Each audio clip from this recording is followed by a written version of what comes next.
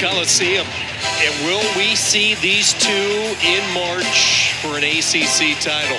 The first ever meeting, Lachlan McNeil, the redshirt freshman, 13th in the country, and the returning All-American, the veteran Cole Matthews, 13-1. Matthews, the three-time NCAA qualifier, 5th a season ago, one of the fan favorites. And he will try to figure out Lachlan McNeil, who just seems to be getting more and more comfortable each and every weekend. Both of these guys are confident, different types of confidence. Cole Matthews is more of a quiet confidence. Lachlan McNeil will tell you how confident he is. And the thing about it, he backs it up. This is going to be determined by the first takedown. Whoever gets the first takedown is going to determine this match. Just the third time Matthews has wrestled here inside the Pitt. He talked about how he loves coming here to compete. Opportunity tonight against the ranked wrestler McNeil. Trying to dig in a right arm underhook. McNeil steers it away. Both guys are very good at what's called sitting the corner, meaning when someone shoots a shot, they like to get to the side and try to spin behind and perhaps look for a cradle.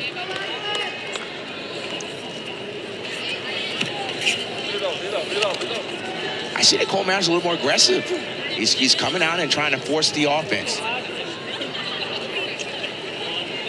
We had a chance to talk to both of these wrestlers, as you alluded. They both talked about the significance of getting the first takedown. And the reason for this, Cole Matthews knows if he gets the first takedown, his opponent has to now come to him. And that means that opens up his counter offense. Lachlan McNeil knows that if you score first on Cole Matthews, he has to come at you. And Lachlan McNeil is very good at counter offense as well. So in many ways, these are very similar wrestlers.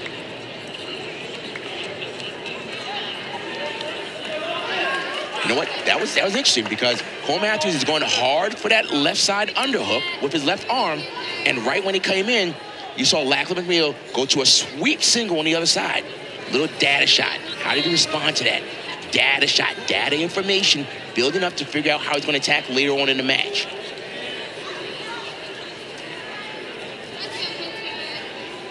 McNeil fairly new to folk style wrestling, and what was so interesting when we talked to him, I asked him, so what do you think? What do you prefer as he tries to off-balance Matthews with his upper body, the underhook, but Matthews able to get back, regain his balance. And Lachlan McNeil said, I'm actually better suited for folk style.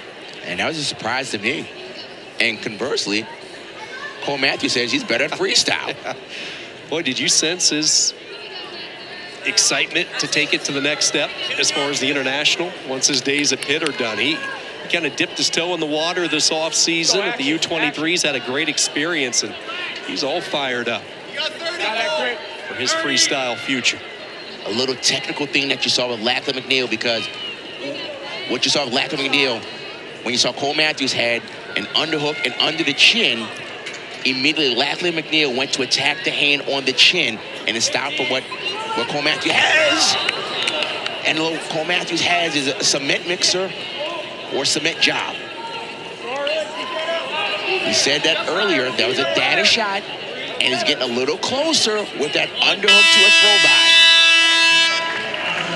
There is Lachlan's dad, Callum, who competed in the 1992 Summer Olympics at 68 kilos. He represented Great Britain, able to make a journey here to Pittsburgh to watch his son capturing every moment on video. It's interesting, his first camp was with the GZ group, which is located in Rochester, New York. And so the first people that Lachlan and his father met here in the United States, Adam Burgos, and then the Diakomahalis family, and they have kept the relationships throughout the years.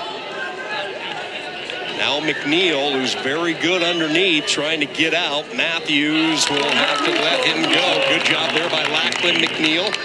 25 seconds, and he is away. We can't overemphasize how important that was because Cole Matthews is very good on top. And So Lachlan McNeil has gone to an underhook immediately to a throw by, meaning he's throwing the overhook over like someone's pitching the ball. So he's getting an underhook underneath the armpit of Cole Matthews and throwing it like a pitch to drop down to leg. The first time he whiffed, the second time he got to the heel. Let's see if he goes back to it. Action. 1 minute. Halfway through the second period, the escape by McNeil has been at 1-0 UNC, trailing 9-3 through the first 4 matches. Rocks featured bout tonight. Can honestly say no real surprises so far. No. But one thing I have seen is that Lachlan McNeil is attempting shots. Most people don't like to shoot on Cole Matthews because he's so darn good at defense.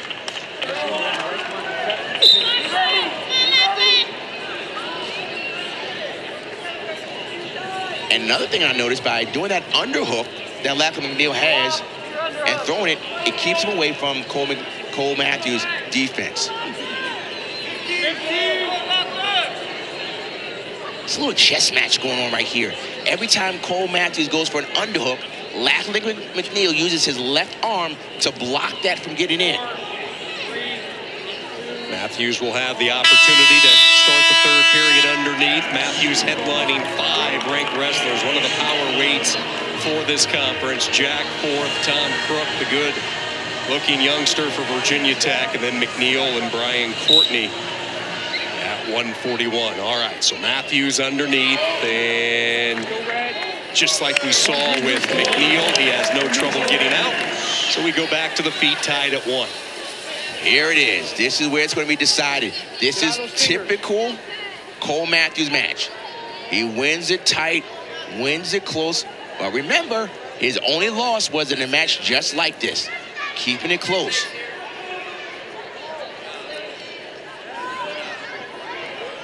So it's just a game of inches and a game of milliseconds. Because that's all it's going to take for either one of these guys to get in and try to finish something.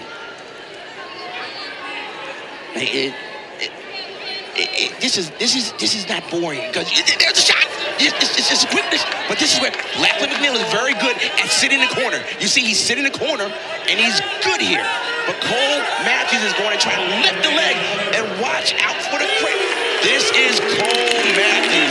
Typical match here. He got a high C and he stayed tight. Now, Lachlan McNeil has to come after him. This is typical Cole Matthews.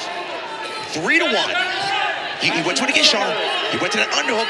And if he keeps going there, he's going to try and catch the shoelaces of Cole Matthews. Cole Matthews has got a circle. He's going to get in for stalling. But that's a veteran move right there. Veteran move to circle. So here's the takedown here. High C. And at this point, this is when Lachlan McNeil feels very good at sitting in the corner. But it's just too much offense for Cole Matthews right there to finish it. So McNeil on the hunt now with 18 seconds to go. Matthews knew he had a stall call to give in his back pocket. Lachlan McNeil trying to find any answer. And Matthews just bunkers down on the leg underneath, and this is a real good position. If you're Cole Matthews on the edge, he will hold serve here, and Matthews wins a tight one at 141 to the delight of Keith Gavin. Pitt ups the ante, 3-2, Matthews over McNeil. Top matches, they'll see each other again, but this is Cole Matthews' style. He finishes it, but this is now a very tight match. Pitt came out early. Then you see a good win by Wagner, Mickey Philippi doing it, and then Cole Matthews winning a tight match off of a very game, Lachlan McNeil. Let's go.